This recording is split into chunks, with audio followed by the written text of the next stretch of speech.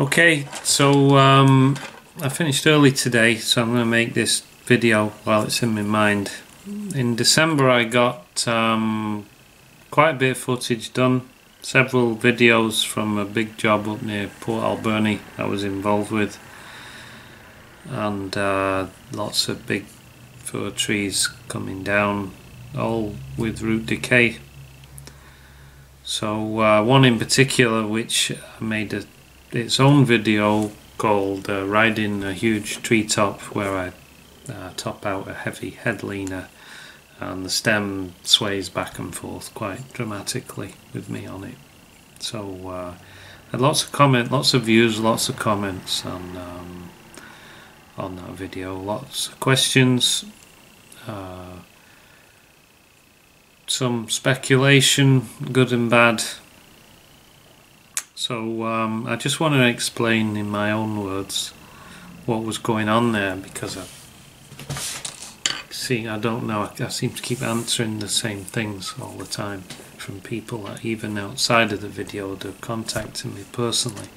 So I'm gonna speak about it here so there can be no misunderstanding about it. Okay, so I'm just going to make short files and the video won't be too long. So let's just start by talking about motion for a minute. So when we fall trees on the ground, it's easy to assume that the weight of the tree is ultimately all sat on the stump to start with. And then when we fall the tree at ground level or just above, we just probably assume that the weight moves away from the stump, as it's travelling that way. It's going to just get less and less as it moves away. When you're climbing, you get a different sort of perspective, because you're no longer falling and stood on the ground, where the ground and the stump and the roots are absorbing the weight distribution of the piece of the tree as you're falling it. It's now stood as part of a tree. So when you're topping the tree, it's no longer as the top part begins to fall or tip or move, it's no longer on steady ground, it's on a flexible thing, which is the remaining stem underneath. So what happens, and what you will experience, especially if you're doing very tall trees or disproportionately skinny trees, is that as the stem starts to fold, it pushes back. Sorry, as the top folds, it pushes the stem back, and then it breaks off and falls under a stem. The stem will wobble back and forth, or maybe it'll just go back to where it was. So you're probably going to start experiencing the actual pushback, perhaps 80 foot and above. You will feel that little bit of a pushback, and it'll fall and you'll move back forward, and you'll jiggle about a little bit.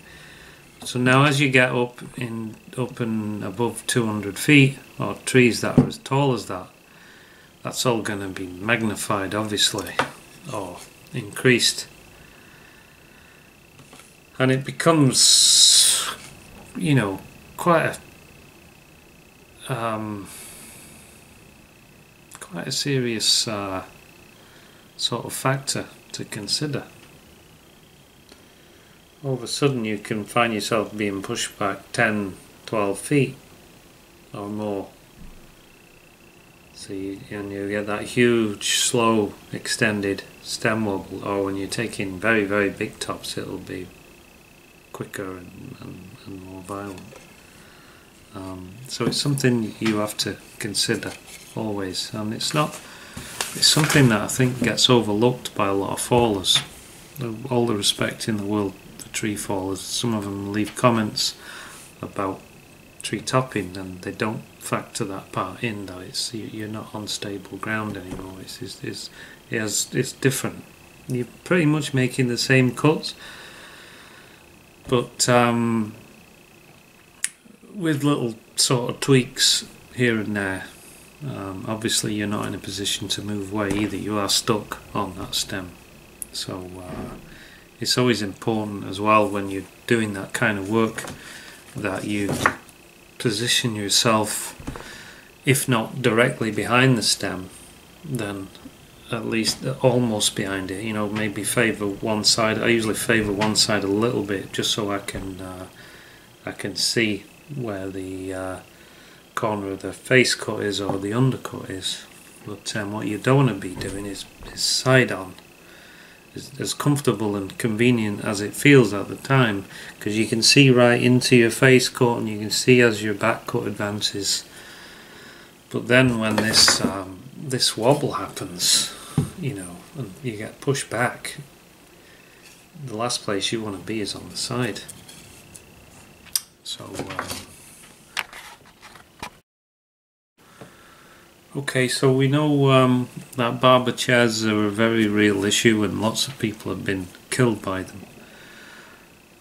Nobody can ever say, it's not really a practical argument to make and say, well, that was going to barber chair, but I made these special cuts that made sure it didn't. On the other hand, you can't say to someone who made these extra precautionary cuts, you know, you didn't need to do that because it wasn't going to happen anyway. You can't say either way. It's not a practical argument to make. I think obviously knowledge and experience is a huge thing. You know, you have to make sure you're interpreting things correctly. We know that barber chairs happen when a tree can happen or likely to happen if a tree has a very heavy head lean, or maybe it has some internal splits inside pre-existing. You often see that with hemlocks, but there's telltale signs, seam on the outside. So that was the case here. That's what I was faced with, a very, very heavy head leaning tree, and I was tied into a tree beside it because there was actually two trees I had to take down. There was the one on the video and there was actually a bigger one on the other side that I got to after. Unfortunately, even after so many years of, you know, videoing with the helmet camera, I still do make mistakes and think that it is recording when it isn't. So we missed, from a spectator's point of view, we actually missed the better tree because it was a bigger one than the one I got on video. But you know how these things happen, and it was disappointing at the time, but no doubt it'll happen again. It won't be the last time. So I transferred into the tree that I was going to cut. Made the undercut. I prefer to use the Humboldt cut. I've used both, the conventional face cut or the Humboldt cut. They have a slightly different effect, but I think the main thing is that whichever one you choose, when you're topping, you want to keep the cut reasonably narrow. When I say narrow, I don't mean shallow, as in not very far in. I mean narrow. Don't make a big open face cut. There's absolutely no point in doing that. No good will come of it, because you're already going to get, especially when you're doing these super tall trees, you're already going to get pushed back. What you don't want is for that hinge wood still to be holding and drag you forward as well. So I make my face cut, and now here's the interesting part. I'm going to move the camera. I'll just stop it and move the camera.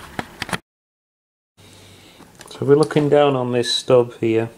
So this is where I cut the face out with here, and this is where I'll make the back cut, and this is where the hinge is going to form. That's about where I want to get to So we know with barber chairs, if you don't know what I'm talking about, just look online, look on another video on YouTube, barber chair, tree work, and you'll find something which will explain it. I'm not going to go in explaining it, I'll just waste more time. Well, what basically happens is as you advance, you've taken this front piece out, and then you're advancing with the back cut with the intention of leaving this strip of wood uncut. But before you get to that stage, if it's a heavy head leaner, the pressure becomes so great on this ever reducing strip of uncut wood that it, instead of reaching that point and folding over, it kind of gets so far, and then the whole tree splits up the middle, and it kind of literally breaks in half, separates one way and the other, and sort of can collapse down on top of you. It's a terrible thing when it happens, and a lot of people have been killed by it or seriously injured. So it's always something you got to be mindful of. You got to take it very seriously. There's probably not a worse place for it to happen than up a tree. So so what people tend to do, obviously they will use a bore cut. Imagine this looks like more like a chainsaw bar, doesn't it? So what they do is they will stand in front of the face cut, and they'll bore in right the way in, and take a chunk out of the middle. So the only piece of hinge that's going to be created is going to be these outside bits here. You don't have to go that far, but what it does, it takes, by cutting through this section, you're taking the tension out of the middle. You're releasing all that tension which would build up otherwise as you advanced this way with your saw. So a crack, or even if there's a pre-existing one, it won't kind of evolve now under the pressure. So I suppose the conventional way is to come through the front. Another way is to actually come through the back when you're making your back cut. Your face cut is already out, you make your back cut, and at some point, you know, perhaps you'd start on that side, get that right, and then you would bore a chunk out here with the nose of the saw, so your nose of the saw comes right out of the face cut, and then you'd finish on this side, and then you'd have your two bits of hinge there. Now what I do when I'm climbing, now just bear in mind this has got a huge head lean on it. Now I made this cut on the video, I was probably about 170, 180 foot where I made the cut. So the whole tree, not only was the tree leaning, but the whole head, which was about 45 feet, had a big lean on it above where I was going to cut. Now I'm never that comfortable. You know, I've made countless bore cuts through the face for decades, but I'm never that comfortable making it, or I'll avoid it. I'll avoid making one up a tree where I'm going to be strapped right underneath a big leaning head, and then I'm going to start boring through the middle, weakening the whole thing more with me positioned right underneath. I'd sooner avoid that. So so the way I do it, it's a little bit unconventional. I'll actually make the face cut, and then I'll get the saw and I'll make two cuts in the side there of the hinge, of the side of the tree, taking out X amount of the hinge. So the hinge now is only going to be reduced by the time it's been formed. It's not going to extend all the way across because I've made these two cuts here. So instead of taking the tension out of the middle, I'm taking it out of the edges instead. And the thinking being that, you know, if a cut or a split did start to come about in the middle as the tension built up with my back cut, it couldn't really extend past these 2 points because there's no tension there anymore. It would seem like quite a stretch for it to somehow, you know, start here and then blow out the sides as well. So you're sort of being contained to the middle if it's going to happen at all. Now, like I said before, I can't sort of say one way or the other, or that definitely needed it, or that definitely worked, or it wouldn't have worked, or whatever. It didn't need to be done, and that's why it didn't barber chair, because it wasn't going to do anyway. Like I say, it's not really a practical argument to do that, but what I'm saying, and it's not a new technique, you know, a lot of fallers use it as well. They'll, instead of taking the middle out, they'll take the sides out. You know, perhaps in one motion they'll just come around with the saw, take that side out, and then I don't know how they do this side, but it's pretty much doing the same job.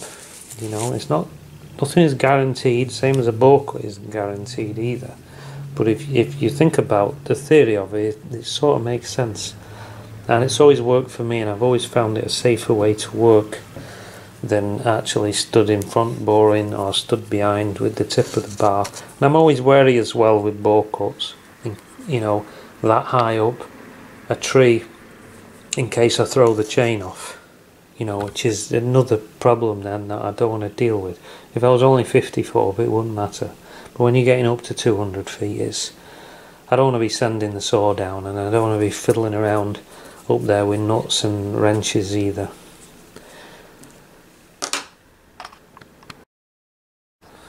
So if you've seen that video, don't confuse the side cuts that I make, or any other side cuts, because I've done that on a few videos where I've been doing big head leaners.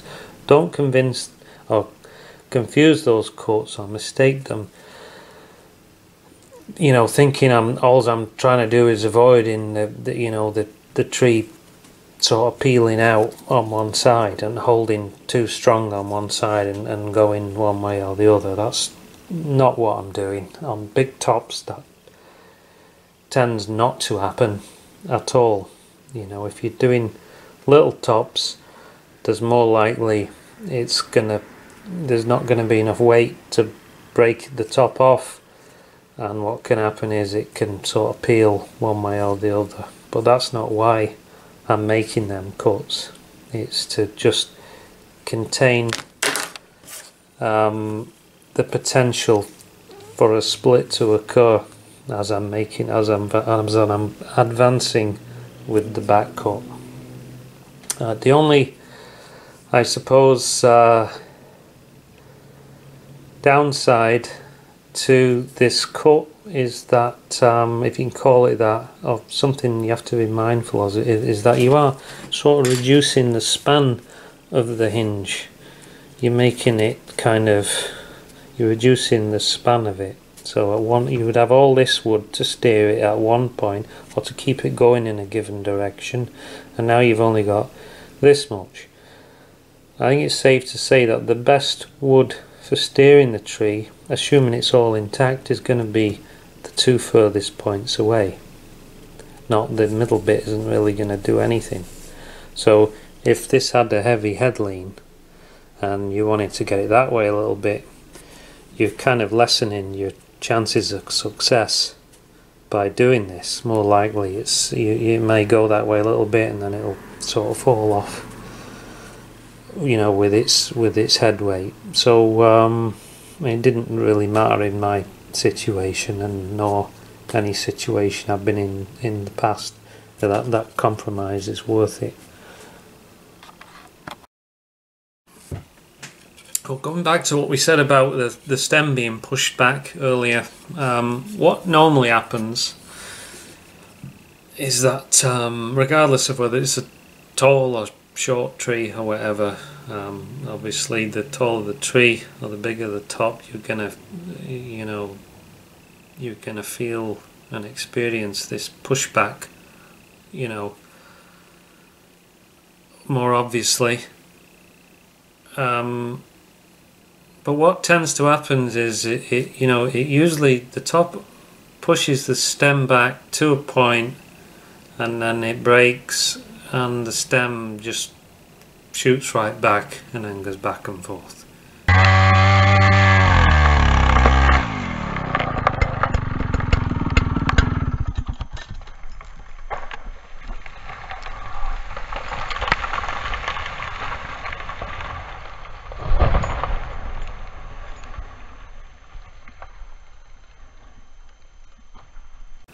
What was weird about the tree in the video, and you can see it, and this has not happened to me before, is that not after the top breaks off, there was such momentum there that the stem carried on going back. It pushed it so hard that it carried on going back and then came racing back.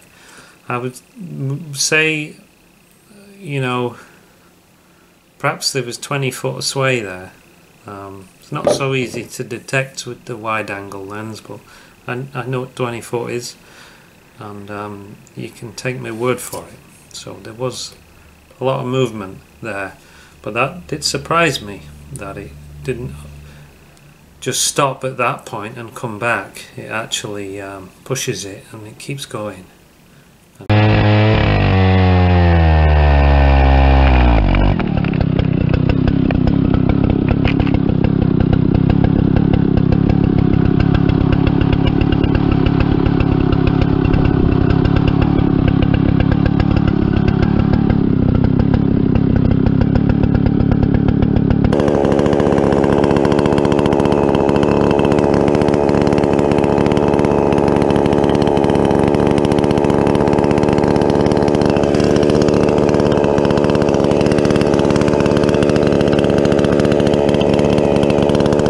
Shoots back. Okay, I can see I'm running out of battery, so hopefully that answers the questions or clears up any misunderstandings about it. Alright, thanks for watching.